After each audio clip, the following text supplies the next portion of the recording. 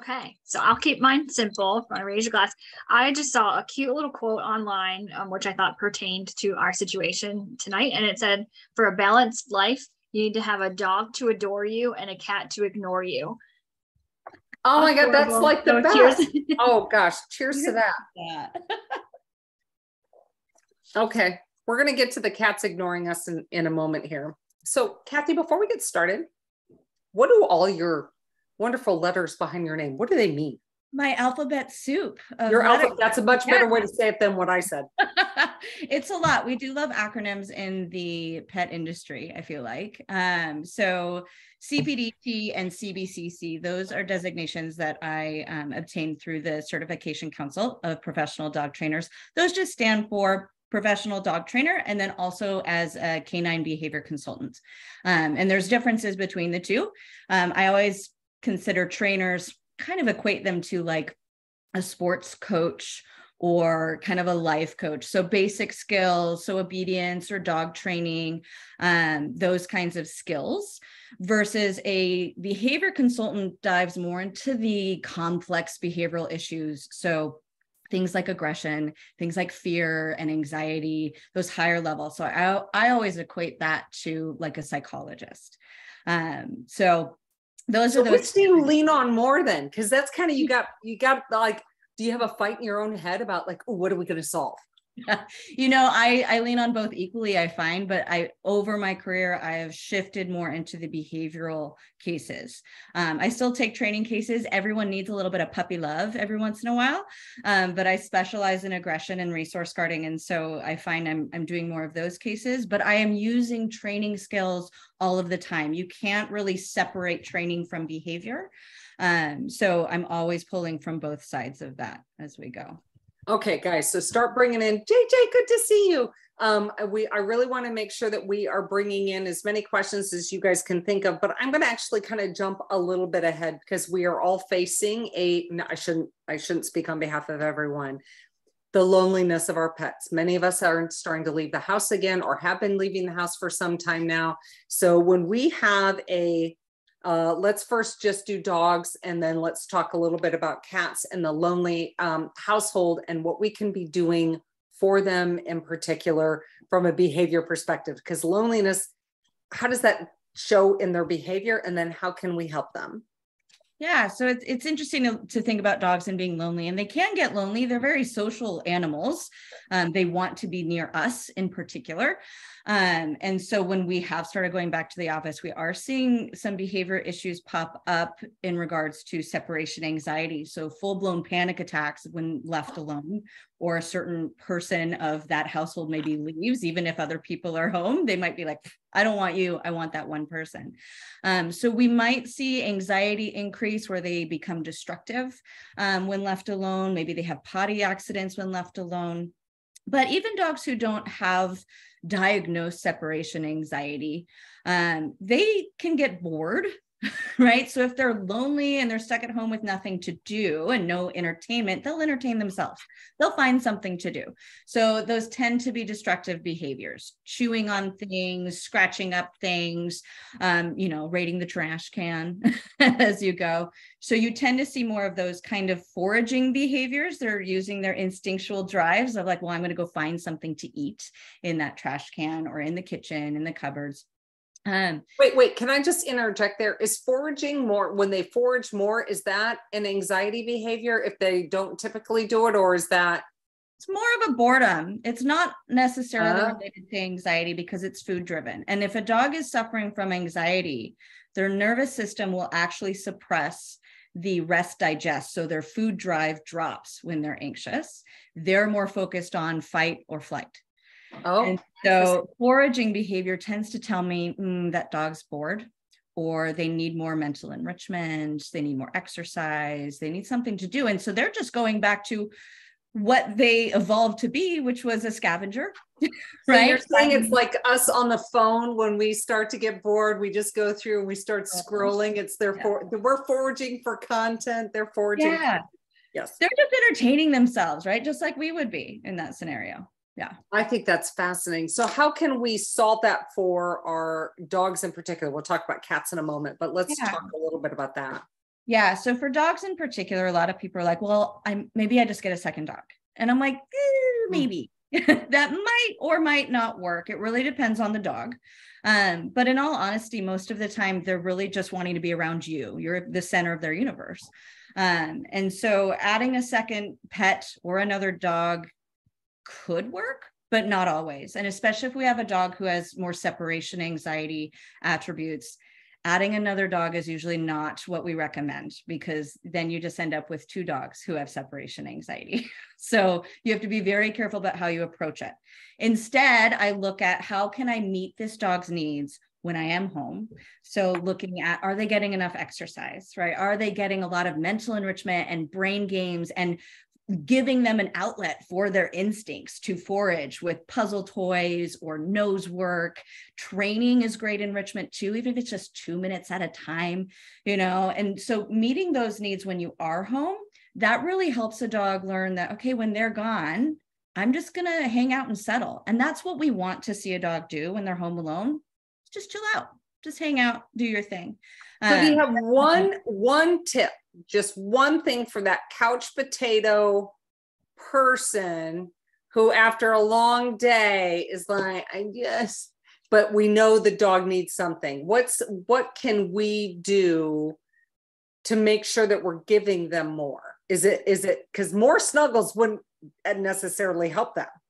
It's always good. They want that contact for sure. But honestly, the easiest thing that changes pets' lives is increasing enrichment. And I've done this just by making every mealtime, make it a puzzle or make it a brain game for them. So there's lots of products out there like Kongs and Topples, but you can just use like empty egg cartons, right? Or a cardboard box or packing paper. And you just make it a game for them so that you're meeting that mental enrichment need that they have. And that burns excess energy without having to go for an hour-long walk in the evening. So Shannon loves you because Shannon's never had a bowl in her life. She's only ever used those feeders. So she just loves those things. So let's transition to cats, because I do know we have Linda on here, and Linda loves her cats. And we do too. I'm just saying, I mean, Oscar was my first pet, but actually the cat was the first pet. We called her the cat. That was so sad.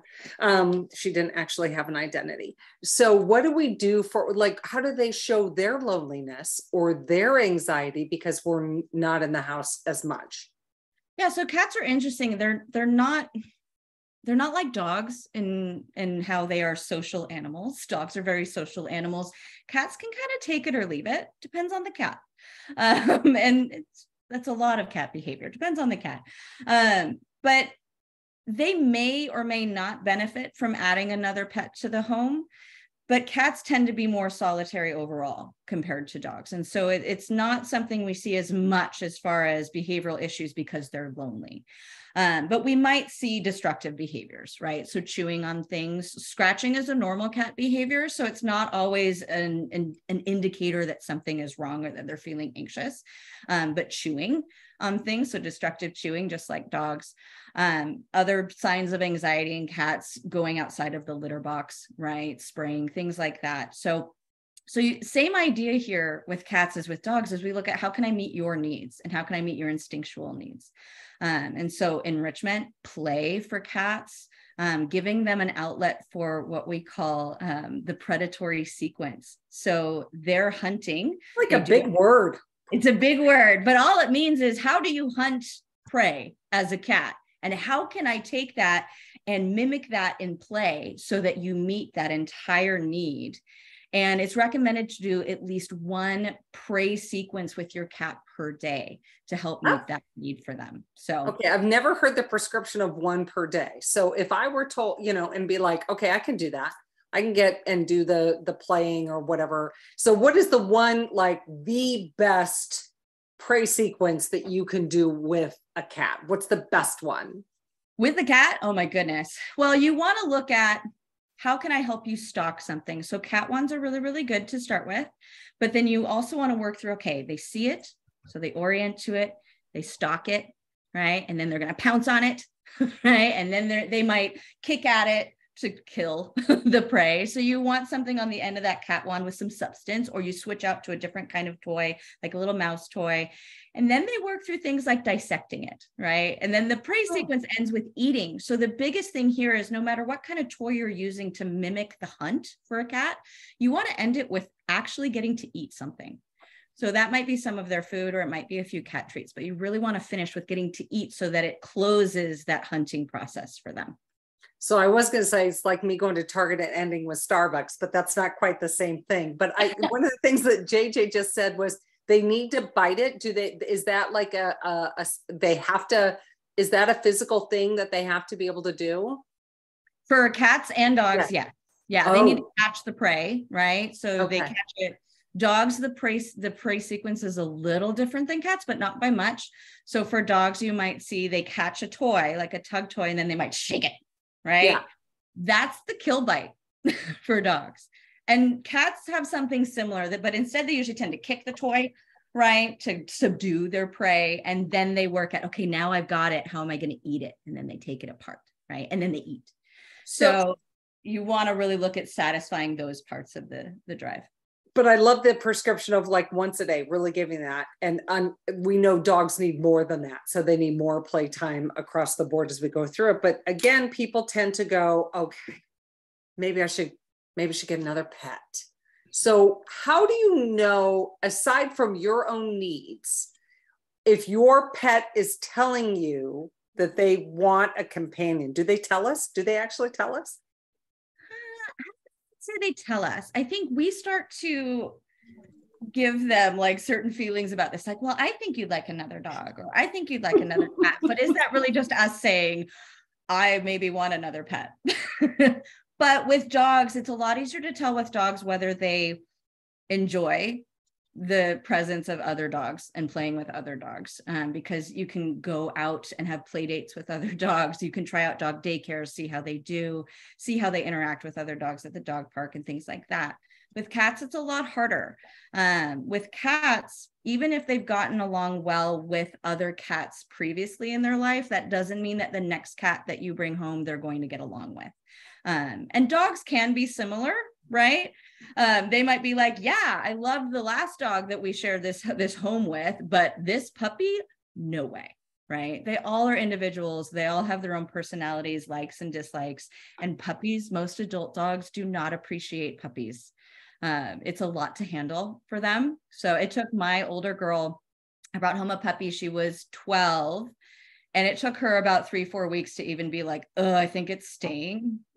So maybe I'll start to play with it. It took time for her to really get used to that. And she'd been a dog who'd go to dog daycare with me every day, 12 hours a day, loved other dogs, loved giant labs. That was her favorite dog to play with.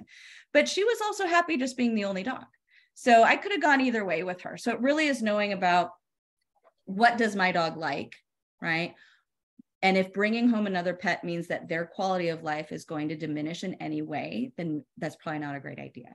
So what about like, so you see all these Instagram like posts where people, and they've got their little cat hugging on a dog. And then they've got the two, are you just going, don't look at Instagram, Catherine, stay away from Instagram. But they show, this camaraderie, and you think, I think my pet needs that. So if you do decide, and then I'm going to quickly, after we answer this one, have Shannon, because we've got a few questions that have popped in.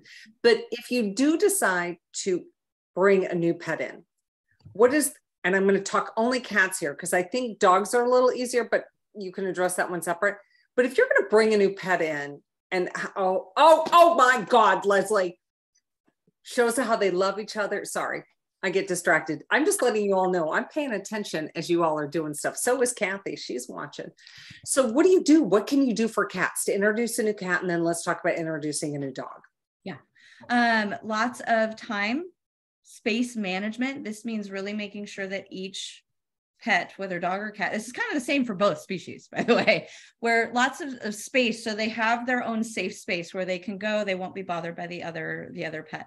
They have their things, right? So especially for cats, the big thing is to make sure that there is enough resources for the cats, because cats can become very resource insecure. And they can get anxious when they think, I don't think there's enough litter boxes for me, right? Or I can't get to the litter box without the other cat being there. So you want to make sure there's at least one litter box per cat plus one. So one extra litter box total in your home for number. I haven't heard that. That's cool. Yeah. And then you also want to think about, is there at least one on each floor if you have a multi-floor home, things like that, because access is a really big thing for cats. So you want to make sure that they feel they always have access to those things, but having their own space where they can go and not be bothered by the other one, right? Especially if you bring home a puppy, give your other pets space because they need it. Puppies are a lot of energy, but time, right? And separation. I do a lot of scent swapping. So I might, especially if it's a dog and a cat meeting and introducing, but especially cat to cat too, you want to get them familiar with each other's scents before you're just like, here you go, face to face, have fun, right? You really want to take time with that so you don't stress them out. You see, how do they respond to just the scent? Right? Do they get really anxious? Do they get really fixated and tight, right? Or do they seem like, oh, okay, cool. And then they go about their day. So that can give you an idea of the pace at which you proceed or whether it's a good idea to keep going at all. We do a lot of separation. Question, just real quick, should you, for dogs in particular, should you showcase which is the alpha dog? Do you let the older one or established one? Do you need to do that? It's a great question. So I don't look at it. You bring up alpha, which is such a dirty word in the industry, Catherine. Well, I'm a pet parent, so I love it. So what's interesting is all comes from dominance theory, which has been disproven as far as how it relates between humans and pets, right? There is no dominance. My mind's blowing when you're saying it's been disproven. That's what that means. When yes, I do that. Dominance theory is dead, except there is this thing with dominance between same species. So between cats and then between dogs, right? But it's very fluid, right? And all it is it's about priority access to resources. So who gets that dog bed at this time, right? And they're looking at, you want it more than me and I'm not willing to fight over it, so you can have it. So then we label them as submissive, but that doesn't mean that dog is submissive, right? Or alpha or beta, whatever. So when I look at bringing in a new pet, one thing I do is I do make sure that I have the established pets back as far as I'm trying to shake up your world as little as possible. So I still want to make sure that you feel comfortable accessing your resources as you have been before. Now, I might give one dog a treat first, but then I am always following up with, now you get a treat. Same thing goes for attention. If this dog gets attention, that means you're getting attention. I just did this with a puppy and a cat in a client's home the other day where I was teaching them, okay, when he sees the cat get a treat, that always predicts that he's going to get a treat, because then that helps prevent jealousy. Like you got something I didn't get. Okay, yeah, but you can switch it. It doesn't always have to be one dog before the other, but you want to create that association of, okay, when they get attention, I also get attention. I can keep my cool. I don't need to rush in and get stressed about that. So I don't worry too much about bringing in a new pet and establishing their hierarchy. They'll do that on their own, and it will change throughout the day. It will change as they age, and it will change based on the resource, whether it's going out the door first, right? Or sitting on your lap versus sitting on the floor. They will figure that out. So you just have to make sure you're managing that so it doesn't escalate to problems later. Okay, so the chat's been blowing up. I don't know if you've been noticing. So I'm gonna let Shannon jump in and bring some of these specific questions forward, because we've got quite a bit. Yeah. I didn't want to interrupt, but we've had quite a few. So I'll paraphrase some of them. I know there was one a little bit back about what about pets that are kind of single pet in the household, but they have interaction with other pets through a fence or that kind of thing, and they're having issues. They get along well enough, but then when they're outside but through their fence, they just kind of go crazy. Yeah. So this sounds, if I'm understanding it right, it's like they do fine until there is a barrier between them, I think is what they're saying. Yeah. It sounds like they're like, maybe, like if you had a neighbor with a dog, so your dog doesn't live with a dog, but when they're outside, they're kind of nose to nose, but have that fence or gate. Yeah. So we call this barrier reactivity. And it's very normal to see, especially dogs. I don't know about cats and barrier reactivity, but dogs will often become more reactive and feisty with each other when there is a barrier between them. This could also be a leash. So I have met many dogs who bark and lunge and freak out when they see other dogs when they're on walks on leash, but then off leash, they do fantastic, right? So they're fantastic dogs at daycare. Some of this is really just based in frustration of, I'd like to get to you, to interact with you, maybe get more information about you, but I can't. And so all of that frustration builds up and it just explodes, right? And over time, frustration can turn into just a learned habit of, this is what I do when I see another dog. So barriers can create a lot of interesting things. There's a great video on YouTube, if you ever find it, where it's street dogs and they're fighting through a driveway gate. And then as the gate opens, they all just stop and look at each other and then turn and go home. And it's crazy to see how quickly it switches because the barrier is now gone. So it can certainly be a frustration. I totally want to find that video and I'm going to totally post it. That'll be fun. Yeah, I'll see if I can find the link. I can't remember the title, but it's a great example of that. So it's not always an indicator of, oh, it's going to go bad, but you do want to just be very conscientious of how you introduce those dogs, whether it's that same dog, right? Or other dogs, just because you aren't sure, did they learn some habits from that, some learned history that this is now how they act going forward? Great question. Okay, so it's not always aggression is what you're saying. It can just be like frustration or those other feelings. Okay. There's a bunch more. And I know we had, Christina shared that she fosters dogs and her dog sounds like does great with them, but she can also tell that he's relieved when the dogs go away. So she said that helped her feel out how her dog would feel about having like another resident dog. Which I think is fostering is a great way to see. And we always need more fosters out there. And rescues. Yeah, and a lot of places will, even in my experience, do kind of like a slumber party where you can take the dog for a weekend or something if you want to try it out. Again, different personalities, but all right, let's see what else. There was so much. There was a bit about introducing like puppies to older dogs or dogs of like very different sizes. So any that's a good one. That. Like if you got a little like lap dog and then you got the really big, or you got like just a kitten and you got an older cat you're introducing, and be interested on that. Yeah, so that age difference and then the size difference. So age differences you really just want to look at. And I'm going to start this with something that veterinarians I work with always just drill into me, is that age is not a disease. Oh, so thank you. Right? Yeah. So we tell you that. So I don't always just to be like, oh, well, just because they're old doesn't mean that they wouldn't enjoy having a younger, energetic, active, cat or dog to share their home with. It can keep senior dogs and senior cats young in a way because it keeps them moving and it keeps their brain engaged if they enjoy that other pet in the home. But when I'm first doing introductions, especially with puppies and kittens, they're so full of it.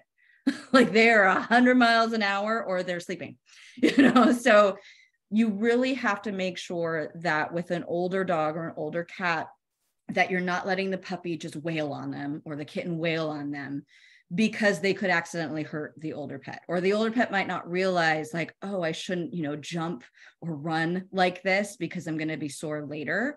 So you really want to make sure you're managing the play if they're playing together, so that everyone's staying safe and the puppy doesn't become overstimulated and then just, really pester the older pet. So you really want to. How do you intervene though? I hate to interject on that one, but how do you intervene to make sure that they don't think they've done something wrong? Yeah, great question. So I use the fancy term is a positive interrupter. All this means for most of my dogs or even cats that I work with is I just teach them that their name means that I'm having a treat party over here. So with my two dogs, I use the cute puppies if they're getting a little too crazy. And puppies has always predicted, Mom just threw some kibble on the ground. So they stop whatever they're doing and they run over and they eat the kibble on the floor. So food, fantastic. Right? Awesome. Love it. Yeah. And you're JJ's like, yeah, they hear that word and they go, what? And so they stop what they're doing, and it's a positive association for them. Most pets have no idea what no means, but we are really good at using that. And then we get really frustrated when it doesn't work. And like our dog is just like, oh, they keep yelling. They must be having a great time with us. Okay, I'm sorry. I'm just really quick. They don't know what the word no means. No, we can teach them as long as we've also taught them what yes means. So we have to teach them this is what works. And then once we have that, then we can start telling them, nope, that didn't work. Because we use the same words we use for our kids, we use for our animals. Yeah. Or vice versa. If you don't have kids, you tend to use no because your boss said something no you wanted to say, but you couldn't. It's a very human thing. And what happens too is I actually use the word oops to tell my dog that they just missed the opportunity for a reward or maybe messed up a little bit. Because when I say oops, I'm not getting frustrated inside as easy as if I was going no. Right. And so I'm managing my own mental health with my dogs as I work with them. But well, Linda just said her cat thought their name was No for a long time. Yeah. Could be your positive interrupter if you just pair it with some food. It'll be great. Oh my gosh. I know you've got more questions, Shannon. Yeah, there's tons. So Ellen wants suggestions for managing stress levels. Sounds like her two dogs get along very well, but they went to daycare and were so stressed out that one of them got sick. So now she has a dog sitter when she travels, but wants to know what she can do for managing that when she's away. Yeah. So when she's away. So one, it is finding what works best for these dogs in this situation. Is it boarding or is it like daycare boarding? I actually usually prefer pet sitters in the home because that tends to be the least stressful option of caring for dogs or cats while we're away. Obviously, cats, way less stress to have them stay in their home versus being boarded somewhere. Cats can get separation anxiety, but it tends to be more related to their home location rather than their people. So having someone stay in the home tends to be the less stressful because that means that they can stay on the same routine that they are familiar with. And that familiarity reduces stress because everything is more predictable. They know like, this is the time I'm going to get fed. This is the time I'm going to get walked. If it's a dog, all of those things are still there at the same time. So it's just fewer things that they have to worry about. Is that going to happen?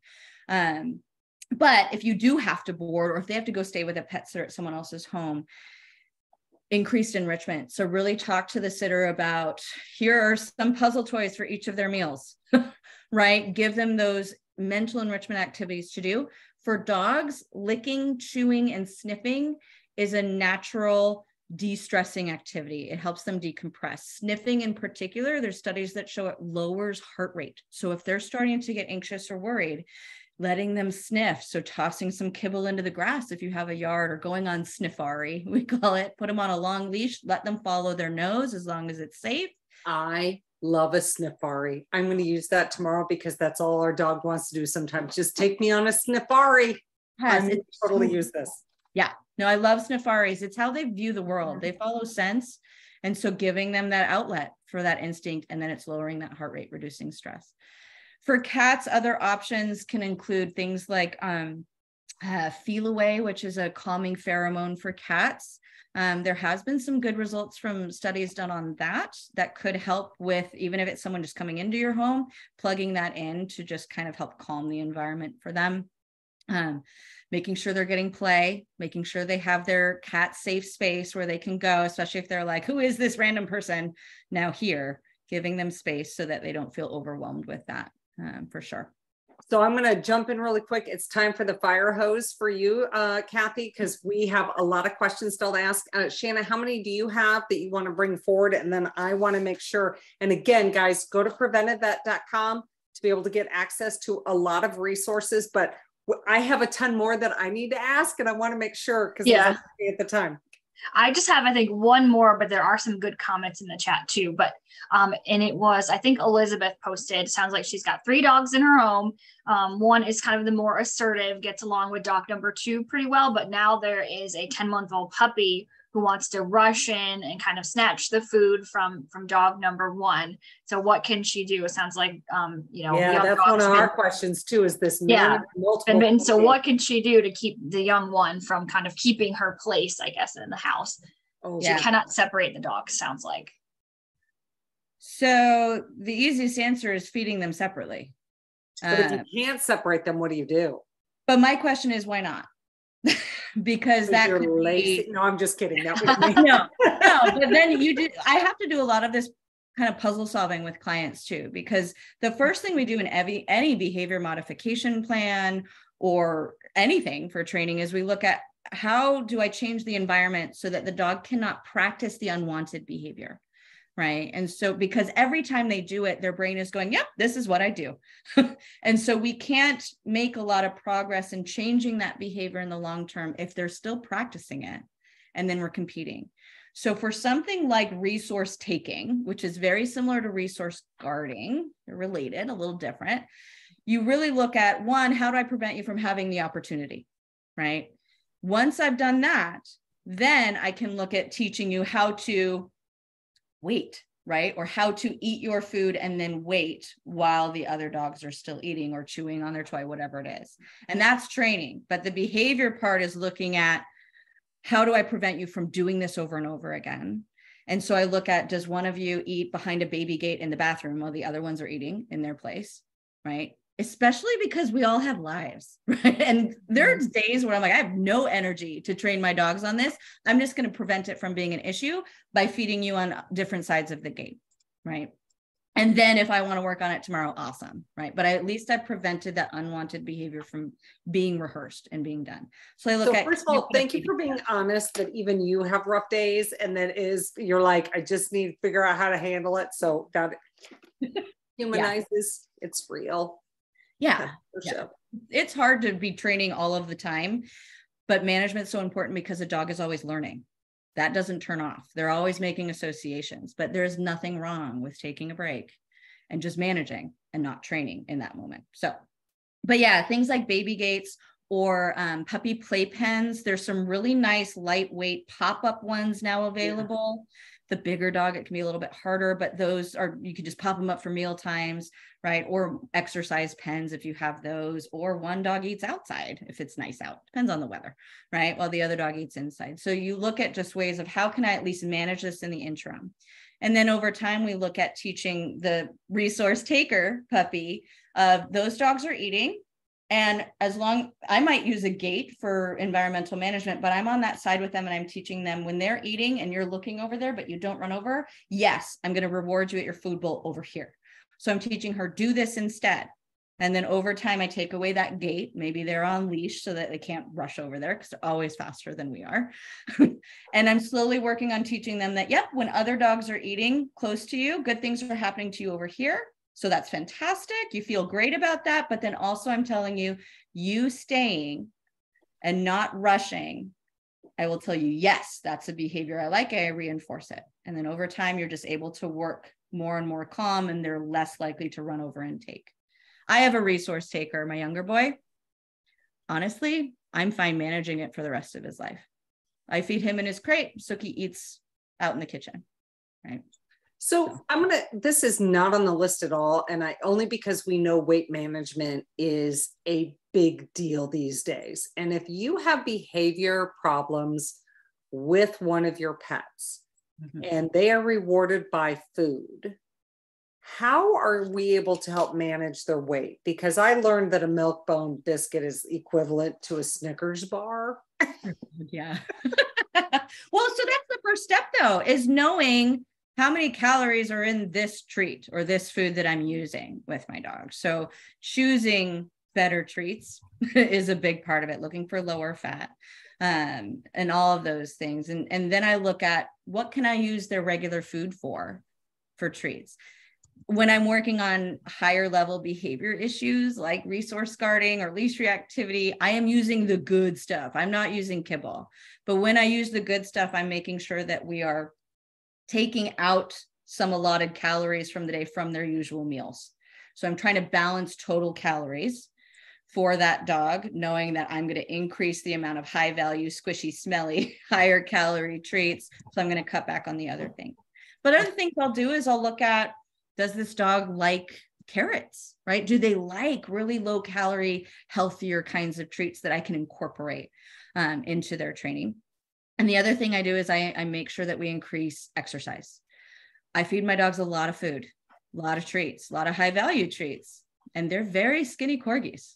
And most corgis are fat, but they're skinny. So it really is looking at, am I getting them enough exercise? Am I balancing overall calories for them? Am I not just adding extra when I'm training? It's just making sure you're balancing that out. So Leslie, I know you love that she has corgis because you just pointed out about yours. Okay, so a little bit of, I'm watching this. I want to be careful in the time. Okay, the one thing we haven't really discussed, and Shannon, jump in if you have others, but I want to talk about what species are not compatible. Can we kind of talk about what is not a good match in the household? We know dogs and cats can be compatible, but can we walk through where is not a good compatibility? Yeah, this is such a tough question. So I'm going to give you a brief overview of what makes an animal. First, we have learning. So what they've learned in their life, especially early socialization, early learning. Then we have environment, what's going on in their environment, right? Then we have genetics. Then we have self. So we call this legs. The legs of dogs is a big thing. Kim Brophy is the first one that termed legs, but it's applicable to every species where we look at what's their early learning, what's their environment like, what have they learned from that, what is their genetic predisposition. So this is what really relates to choosing what other pet in the home would work with this animal. So I look at where they are in the food chain to start with. So I'm looking at, are you predator or are you a prey animal? Cats are both. So that, why would they make anything simple as cats? So, but they switch between both. Dogs are predatory animals. If we really go far back in the evolutionary chain that they're from, birds, there's some birds of prey. It really depends on the bird that you're getting. Horses, they are herd animals. They are not out hunting other animals. They are a prey species. So you're really looking at, first off, where are you starting at? Then you look at, okay, for dogs, are you a sight hound? Do things running make you want to chase? Does that just hit the right button in your brain that sends you into chase mode, right? Are you a terrier, which is, a lot of them are bred to dig and find the prey and get it as fast as they can. So there's different predispositions within different groups of dogs that can help you determine, well, maybe I shouldn't have a sight hound with a ferret if my ferret likes to run around, right? Because that'll trigger a dog. That'd be a bad one.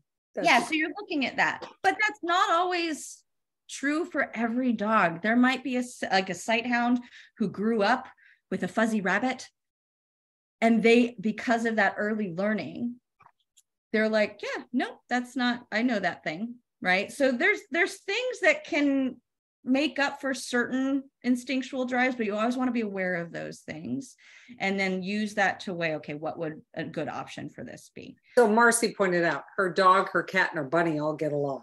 Like, yeah. I think it's fun, but how quickly can you assess an individual pet to see where they might have like challenges with other species? And Elizabeth's so cute. As a consultant, just because I've had the experience over the years, I can usually tell within 1 or 2 consults of whether like that dog will do well. So for example, there was one not too long ago for me where they had chickens and then they adopted an adult dog. So this is for adult dogs. If it's a puppy, it's a little bit harder, right? Because regular puppy behavior is I run and I put my mouth on everything, and so that doesn't tell me like, yeah, that dog is super high prey drive and gonna, chase the chicken, whatever. It's just being a puppy. So it's hard to separate what's what for the younger dogs. But for adult dogs, within about 20 minutes of seeing that dog's behavior around those chickens, I'd said, not the best match. Doesn't mean that you can't work on it, but there is high risk. And so your management needed for the environment is very high for a long time while you work on getting this dog more comfortable, keeping their brain around a prey animal, all of those things. So it doesn't mean that it's not workable if I have a not so great prognosis off the bat. That prognosis can always change based on how the environment's being managed and how much work they're putting into changing that kind of behavior. But prey drive is hard to change, right? What's cool is that different breeds, we've just fiddled with the prey drive. Herding dogs, we were like, yes, I want you to eye that. I want you to stalk it. I want you to chase it, but don't bite it, right? We don't want you biting the sheep. So we fiddled with that, but then other breeds, we fiddled with other things. So there's ways to work with it, but it takes a lot of commitment as you go. I love it. And by the way, we're getting to the fun part, because this is people are like, my dog does this, my dog does that. Okay. So I know we're coming close to the end, and I know we didn't get all the questions asked, but this is why we love the conversations that we have, because we're not going to solve them all in one. And also I love to talk about targets. So apparently that can distract a lot of people as we're going forward, but I do want to talk about this one in particular. So we see when we're with a individual pet, whether it's a dog or a cat, they're demanding our attention. Sometimes another pet can come up and be a little bit more aggressive, saying, no, it's my turn. I want to have time with Catherine because she's so awesome. So I just wanting to know, how do we manage that? How do we make sure that both pets, or 3 pets or 4, because now the average household has more than 1 pet. How can we manage that and make sure that they're getting the interaction that they need? Yeah, so I like to really think about making sure that each pet gets some one-on-one time with their people every day, even if it's just a couple minutes each. For me, I walk my older girl on her own, and then I walk Fozzie Bear separately on his own. One, because I want that one-on-one time, but also because he is way faster than her and more athletic. And so she's 12, so she can't keep up with that. So also for exercise needs, I split it up, but then I get one-on-one time with them each, right? And then I train them separately a lot of the time too, especially if I'm teaching Fozzie something that Sookie already knows. So I'm looking at what are easy ways to get one-on-one time. It could be a 2-minute training session with just you, right? Or I go on a 10-minute walk with just one of you instead of a 20-minute walk with both of you, and just switch out, right? So making sure you're meeting that need to have that social interaction, that close interaction with just you. But as far as managing, like, okay, like one pet is like, get out of my way, that's my person. I really try to teach them not pushing in gets you what you want. So I play one for you, one for you. It's a great game where I teach them. I think I mentioned this earlier. If you get a treat, that always predicts that you get a treat, right? As long as you're sitting over here and not pushing into this dog. So I might start with the dogs on totally opposite sides from me. One dog gets a treat, or one dog just gets attention, and then the other dog gets attention. And then I switch it up. So they start to learn, okay, I can handle it. And then I start working them just closer and closer to each other. Okay. I'm also making sure that, like, if I'm on the couch and one dog wants to come up and sit on our laps, our dogs do this all the time, that if the other dog comes up, I make room for them, right? So I'm not kicking one dog off to make room for the other. I'm making sure they both get some, right? And managing that space for them. Okay, I got to ask this question because it came up and it was meant to be a joke, but it's not a joke. So someone asked, wait, your Fozzie didn't train your other dog? People have this perception. So can we, so I know this, sorry, Anne's going to have a heart attack. We like plan for it all and I come up with everything else. So this notion that people go, I've trained my older dog. Yeah. And that dog's going to train. Does that actually happen? Or that cat will train this cat how to use which litter box, whatever. Does that actually happen? If only it worked like that, like our lives would be so much easier. Yeah. So rarely it happens. There is something that we call social facilitation, which is between species, where like one dog watches another dog do something and they go, hang on, Pat's got a cute photo of her dog. Sorry, just have to interrupt when people show their pets. I got to brag. Yeah. So social facilitation, we use this where a dog learns to mimic another dog. So, but that's happening all of the time. So if we have a dog who's like pretty good, right, but there's some things that they do, and if those things like barking at people at the door, those things are self-reinforcing. If it's fun to do that, if it's somehow rewarding the dogs, the new dog is going to be like, this is awesome, right? So they pick this in this household. Yeah. Yeah. So you have to not rely on an older dog to teach the new dog. Also, it's not their job. They didn't ask for you to bring another dog home and then to train it for you. And if they did, then the dog would only listen to the other dog and not to you. So it really is the human's job to show the dog the ropes, the new dog the ropes, and be like, these are the expectations.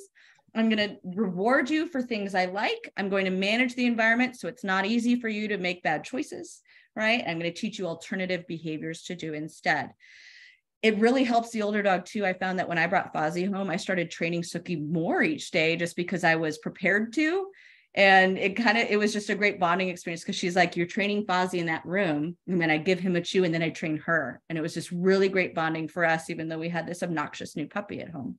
Oh, that's really cool. Yeah. So you really want to spend time one-on-one with the dogs. An older dog isn't going to train a new puppy.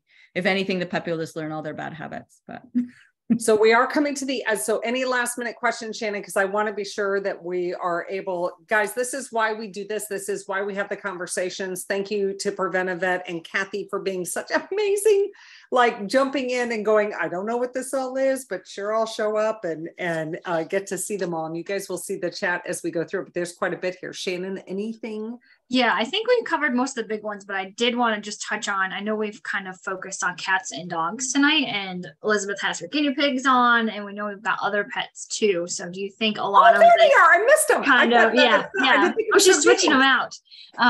But a lot of this, can we say that it pertains to other pets too, in terms of the intros and the spending time with one and then the other and that kind of thing? Or is that definitely. Yeah. Okay. Like, we want to give our pets that one-on-one time that they come to expect, but also they need, right? So that they can be happy and healthy. And so we want to make sure that we're giving them time to acclimate to changes, especially ones that they didn't really have a choice in, right? A lot of times we bring home a new pet and we might not know, like, did you actually want this? Right. Which is why foster to adopt, fostering just to see how a dog or cat does, really, really good intro. But yeah, any species, you want to make sure you're meeting their needs and then slowly acclimating them to the changes as they go. But especially for species who like guinea pigs. And her bunny. Sorry, we have a bunny too. We got a bunny, we got the pigs, we got we got it all. I will say, Elizabeth, hers are therapy guinea pig, which I think are amazing. And so she brings another layer onto everything that we do. And oh my God, Marcy, I haven't seen that rabbit, but that is a beautiful looking rabbit. The big eyes. Yeah, but like especially prey animals like that, making sure that the environment is set up so that they aren't stressed, because stress can really affect their health. Especially rabbits, as far as they are more impacted, right? Their environment more impacts the stress on them, can physically impact them, correct? That's more of a Shannon question. Yes. Bunnies are super sensitive. So yeah. So making sure that they're not just overwhelmed and that their environment is still feeling safe for them. Yeah. Time and separation and slow introductions. So guys, I do want to make sure. So this is, as you know, we love doing these conversations. I thank every one of you for always coming and joining us as we do these. And thank you to PreventiveVet.com for also bringing these things forward. But more importantly, oh my God, look what we found in Cathy. Like, oh my God, she's amazing. So we want to be sure that we are going to give her a closing toast here in a minute. But any final parting questions, guys, put them in there. We will send them to Cathy, and so she can help provide any answers so that you guys would all have them as I go ahead and get this video up for you all tomorrow.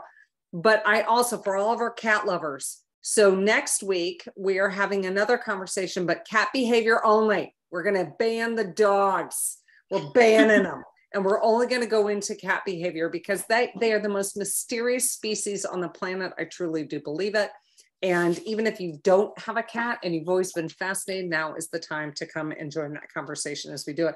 But again, thank you to Preventive Vet. I guess Christina asked, do you have any mentorship or courses for other trainers? Ooh, do you teach? I do mentor. I do a lot of mentorships with other trainers around the country. So a lot of them are virtual. I'm up in the Seattle area. So I have a few here locally that work with me in shadow cases, but also virtually. So always happy to help people wherever they are. But I also highly recommend a few different programs. Karen Pryor Academy is an amazing program to get deeper into training. Anything by Michael Shikashio, if you're interested in like aggression work, which is like my passion. So there's lots of resources out there, but are you going to have some contact info for me if they wanted to email me later? I'm happy to to connect. I will absolutely send it out to the folks that registered. If you are willing to give out your personal, for your contact on that, we always want to be careful because our people love to ask a lot of questions. That's great. I love talking animals, so it's good. Well, and the fact that you get to have a glass of wine when you do it doesn't make it too difficult, and people get to show off their beautiful cats. I mean, look at Colleen, like, come on. I mean, come on. We love the pets. I mean, it just makes the life better. Now people, just love it. So now that those of you who've never been to a bridge club before know that if you show off your pet, you're obviously going to be called out for it because we love it. We love it. We love it. So we are at the ending toast here. So I'm going to turn it over to Cathy and make sure that she, who has her alphabet soup behind her name of all her credentials, because she is awesome sauce. And again, thank you to Preventive Vet for bringing us Cathy, but let's end with a great toast tonight. Yes. First, thank you everyone for joining. I had a great time on my first one, but really just a toast to all of the animals we love, their ability to bring us together and their ability to show us what love is, whether towards us or to the other pets that they share their lives with. Cheers, everybody.